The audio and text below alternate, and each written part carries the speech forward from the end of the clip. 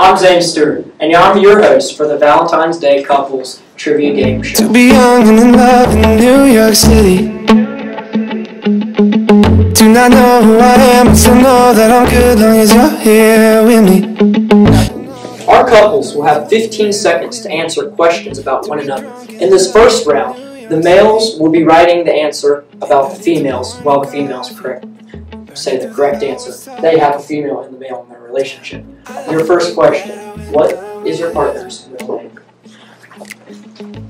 Better when I'm with you.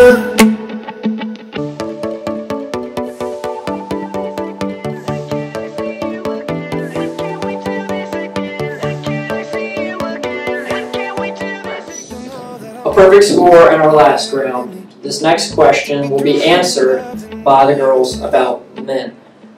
What is your dream pet?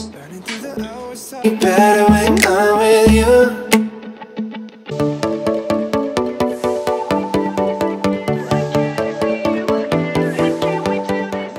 As you've noticed, the answers and questioners will flip every time. Now in our last round, we only had 2 couples get the answer right. I asked, what was your dream pet? What's your dream job? Better when I'm with you.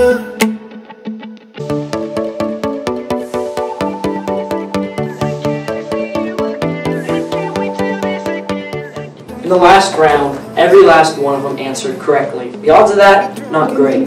What odds are even less? Winning the lottery. If you were to win the lottery, what would you guys do? To be young and in love in New York City.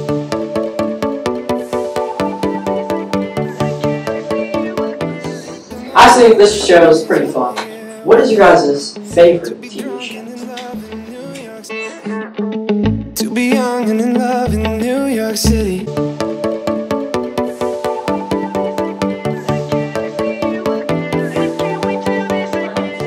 In that last round, everybody except Carter and Levi got it right. So SportsCenter is not a TV show? SportsCenter is not a TV show. Alright, I'm glad you feel so. Maybe it'd make it better if you guys went on vacation. Where, anywhere in the world, for our vacation, would you go? To be young and in love in New.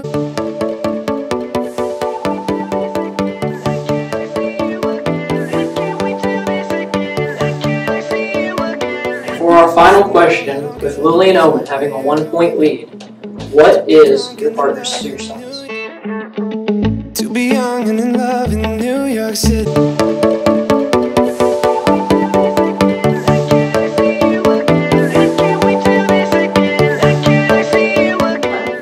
After that final round of regulation, these 2 were our winners. Soldier boy, tell me. Any inspirational speeches? Do better. Don't give up. When it gets hard, you keep pushing, you keep walking, you walk through that mud. You don't let that mud dry on your feet. You hear me? Do you hear me? Keep pushing. Crystal clear water. I'm not mom, but Okay. Alright.